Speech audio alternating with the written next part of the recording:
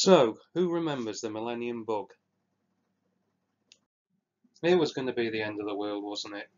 All the banking systems were going to crash, planes were going to fall out of the sky, we wouldn't be able to get any money, it was going to be chaos. There were signs up everywhere telling us to get us computer systems in order.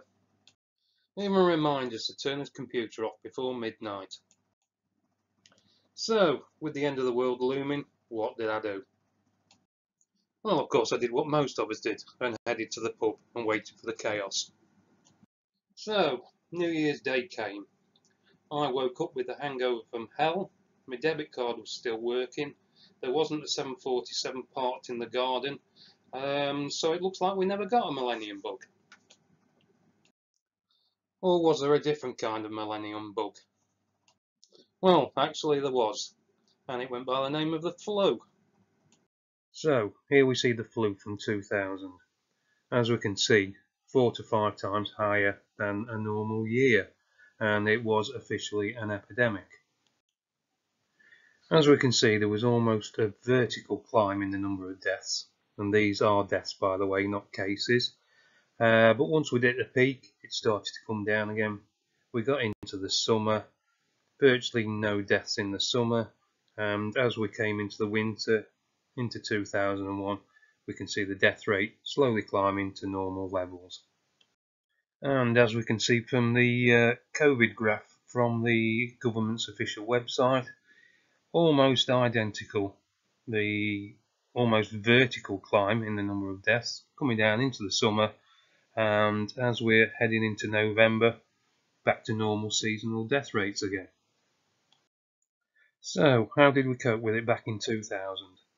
Well, obviously at this point here we've seen that the death rate's starting to rise, so this must have been where we went into lockdown. And once we'd hit the peak, we flattened the curve, come back down to almost normal levels. This is where we came out of lockdown. And shortly after, we were able to open up all the pubs and restaurants again and get back to some kind of normal life. Of course, we were worried about a second wave, so at this point, in the middle of summer 2000, we mandated masks in all shops. And heading into the winter, we brought in the rule of 6 and the 10 PM curfew. But of course, this never happened, did it? Which begs the question, why are we doing it now?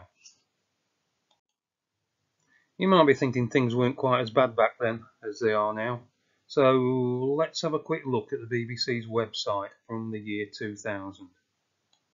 So as we can see, hospitals in Liverpool cancelling all non-emergency surgery, patients waiting overnight on trolleys, and every single ICU bed in London is full.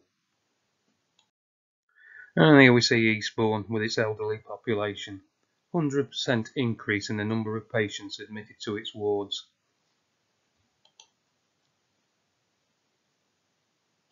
And similar stories reported in Nottingham, Bristol and many parts of Scotland. The flu has now reached epidemic proportions. And we have nursing staff unable to cope under the heavy workload. Well, this doctor from South Wales came up with a novel solution. Perhaps curry was the answer. Should the government be telling us to all eat a lamb madras rather than wait for a vaccine?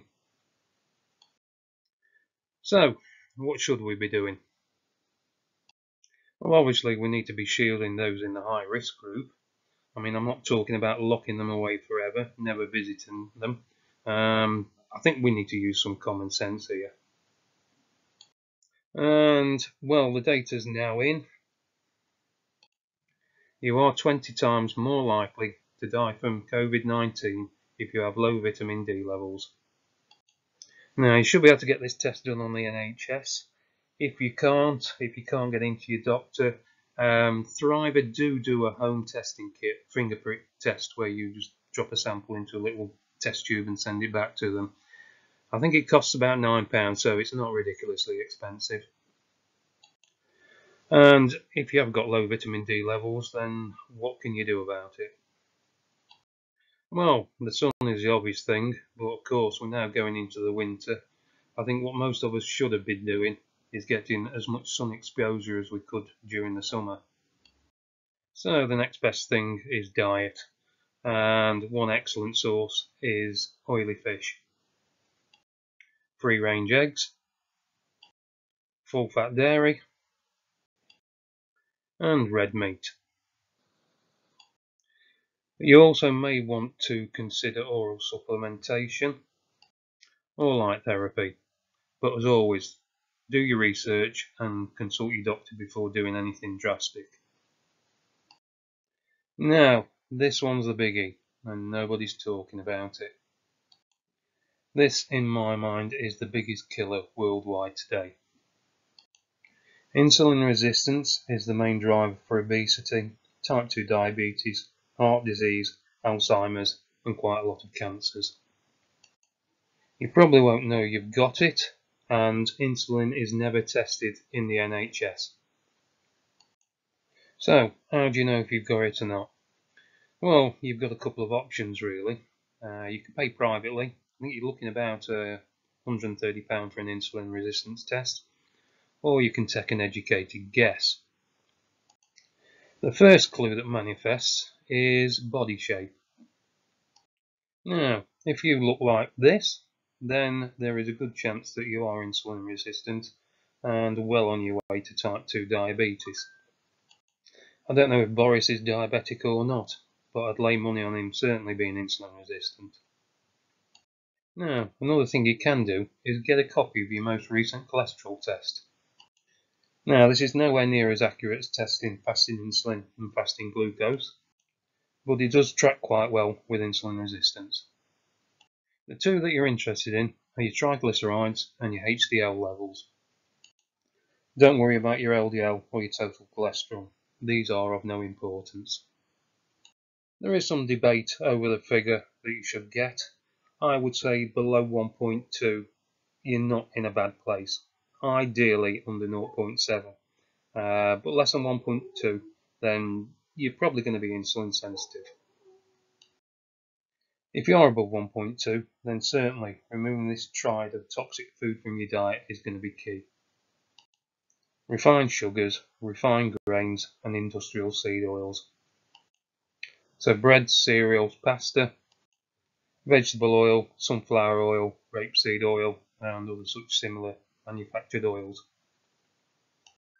And then the best thing you can do is return to your herd and try and build up some kind of immunity. And before I finish, I want to mention our Health Secretary, Matt Hancock.